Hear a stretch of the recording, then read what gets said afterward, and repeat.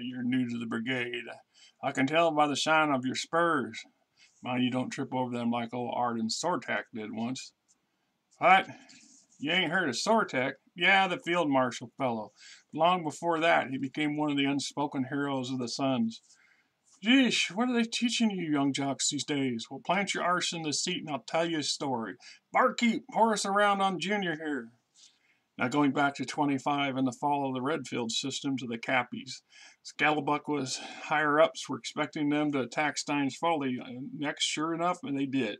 Oh, the attack came quicker than even the bookies laid odds to, but it happened. So back when I was a fresh with coolant just like yourself, but my scores were good, damn good. So good I landed a spot in the heavy guards. Crack unit, you know.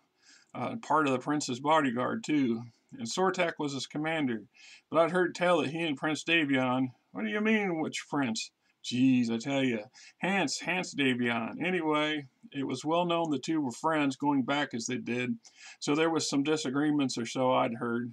But to think old Sortek was chaffing at the royal babysitting duty and wanted some action. Anyway, he ups and transfers to join the attack to retake Stein's Folly from the Cappies.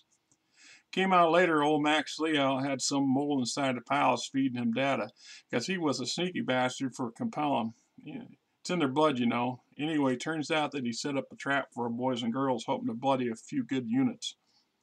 How'd I know about all that? Well, I'll tell you. Barkeep, another round here of my young friend. You see, higher-ups were tapping a number of units for temporary replacements and specialists, and yours truly was one of them. Anyway, this gal I was sort of hoping to date worked in Lee Hammond's command staff. Hammond? Seriously? Never mind. One story at a time, huh? So the force breaks camps on boards their dropships. Anyway, after some personal sparring after duty, she ups and tells me that old Sortek had some sort of gut feeling about it being a trap. So he, Hammond, and a sharp egg named Felsner come up with a plan to turn the tables on those would-be ambushers. Damn Cappies. So there we were, the 5th Crucis Lancers, the 17th Avalon Hussars, and a number of other units made up a damn big fleet, escorted by a couple wings of aerospace and some assault ships, before we could hit the Cappies spring their trap.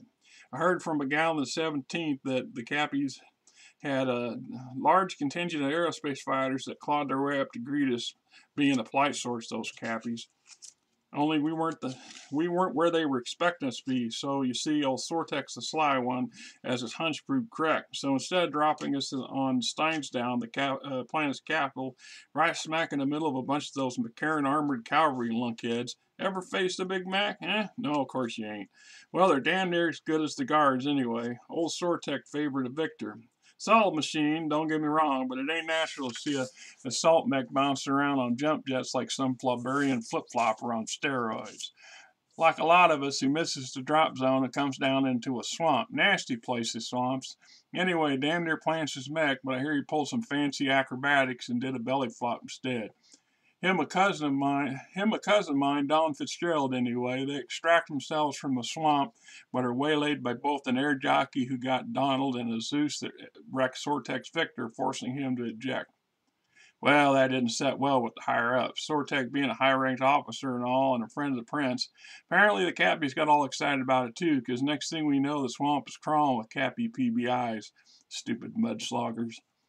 Next couple of days is fast and furious as we're pressing the Cappies hard, and eventually they take the hint and book for their dropships.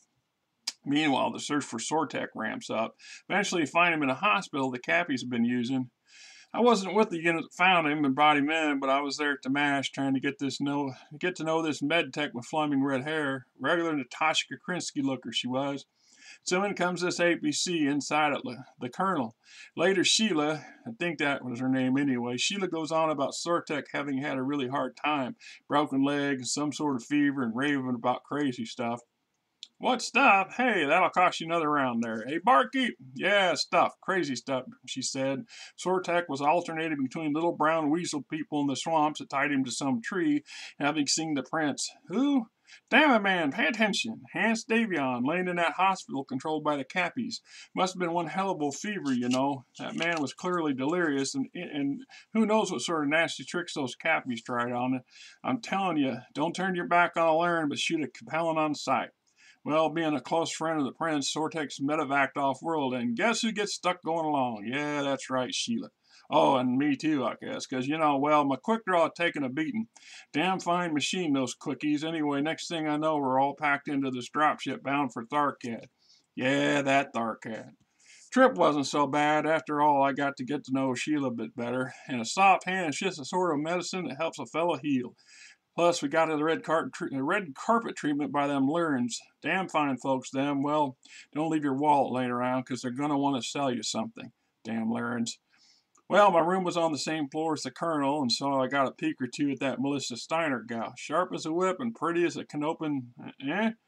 Why, we was all recuperating, of course, and all. So, anyway, I overheard Princess Melissa. Well, damn if I know what the Lurns call her archdesignates. You gonna let me finish this here story? Barkeep, yeah, you know the drill. Another round. So that pretty princess was talking about doppelgangsters. Oh, damn, you know, people look like some of it ain't. So a month or two passes, hard to know, you know. And a whole bunch of us are packed back aboard a dropship bound for home. Now this last bit gets a bit tricky. See, Sortek had a bit of a soft spot for a comely officer. Let's be clear here, my fine young friend. I ain't one for fraternizing with my betters, least of all the brass, because you know that causes more heat than bad coolant in your mech. But another friend of mine tells me later that Sortek and his candidate septarians sep to her friends. She and a few of her friends take one of them old working vacations, all with the prince's blessing. They meet up with Sortek and they return to Stein's Folly in hopes of putting to rest a few of the Colonel's demons. So, briefly, they visit that hostel where he'd been found, and the damn cappies are sneaky sorts. They'd mind the place with charges and traps. Sortek and Septarian barely get out of before the whole place comes down on top of their heads. Convenient, huh? Yeah, them cappies are pretty tight about keeping their secrets. Only they weren't on top of the game. Sortek found a bunch of pictures and holovids of the prince, all sorts of stuff that some cappy doppelganger might want to use for something sinister. Must have been something there, because they all pack up and hightail to New Avalon. Now, I just arrived home, and things were odd, to say the least. First, we was all kissy-kissy with the Lyrans, because, you know, Melissa caught the prince's eye, and then I'm hearing all sorts of scuttlebutt that the prince was breaking things off with the Commonwealth, and even then we might have been shooting terms, which was well stupid. Them damn cappies. Yeah, well, we handed them their asses in the Fourth Succession War, but that's a whole different set of stories. It was a long time coming, too. Well, yeah, I'll take another glass. So there was this gal who was a junior assistant to the assistant of the Princess Mater D at the Summer Palace in Argyle.